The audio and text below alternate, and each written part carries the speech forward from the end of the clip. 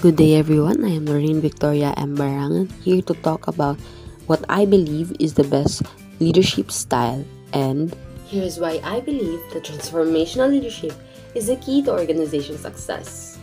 In the 21st century, finding the best leadership style is challenging, especially that these leaders from different contexts of organization face problems like evolving away from traditional concepts, adapting to remote work, solving international conflicts, addressing global crises, addressing consequences of wrong choices, and responding to dilemmas. But with the right leadership style, a leader is able to conquer any challenges that comes on its way. And I believe that transformational leadership is the key to organization success. But what is it? Well, it is defined by McGregor Burns as leaders and their followers raise one another to higher levels of morality and motivation.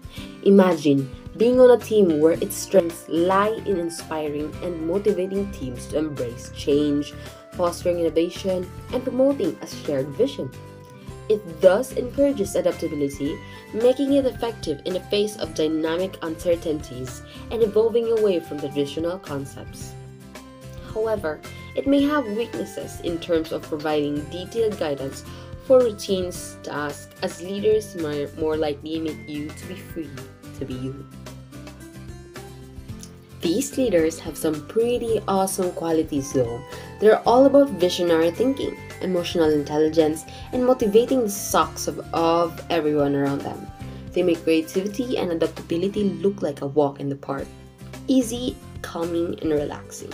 Plus, they're big on effective communication, empathy, and helping each team member shine. Now, what makes this superhero leadership style stand out? Well, transformational leadership is pro at creating a positive vibe at work, driving innovation, and facing dynamic challenges head on. It's not about sticking to old, boring rules. It's all about getting better and better as things change, just like our crazy and dynamic 21st century world. Now, if I could add or change some parts of this leadership style a bit, I'll add a dash of participative leadership. Imagine if our leaders could even better by bringing in an aspect of supportive leadership.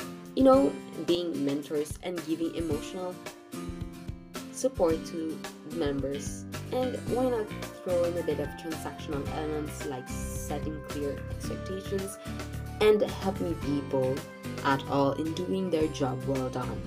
And I believe that that's all. Thank you for watching. Have a wonderful day.